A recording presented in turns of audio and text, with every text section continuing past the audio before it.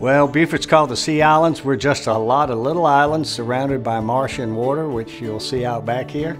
And it's a beautiful little small town, mostly shrimping and crabbing. And if there's 500 square miles in Beaufort, 400 of it is water. When we set this house on the lot, we wanted to take advantage of the marsh and the river behind us. So we put a living area and patios and porches facing that area.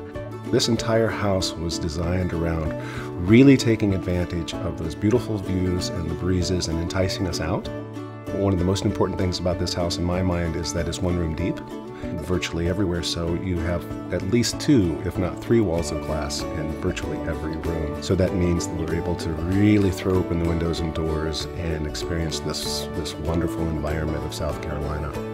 We have 4 skylights in the house, 2 on the back porch, 2 upstairs, and the sun tunnel in the master bath. One of the most surprising things for me was to use a sun tunnel in the house. I'd never used a sun tunnel before, and we put one in the master bathroom, and I was completely amazed at how much light that it brought into the room and how comfortable it was. I particularly like the VELUX skylights on the porches because they bring a lot of natural light into our living spaces. In the South, when we put these porches across the back, we like to see the natural light get back into the living spaces, and the VELUX skylights give us those options to bring it into our living spaces.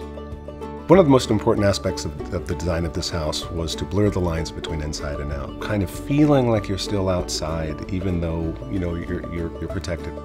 One of the most compelling things about VELUX skylights was the fact that they work beautifully in that they give us the opportunity to allow heat to rise and go out of the house. So they're a very important part of the natural system of ventilating a home.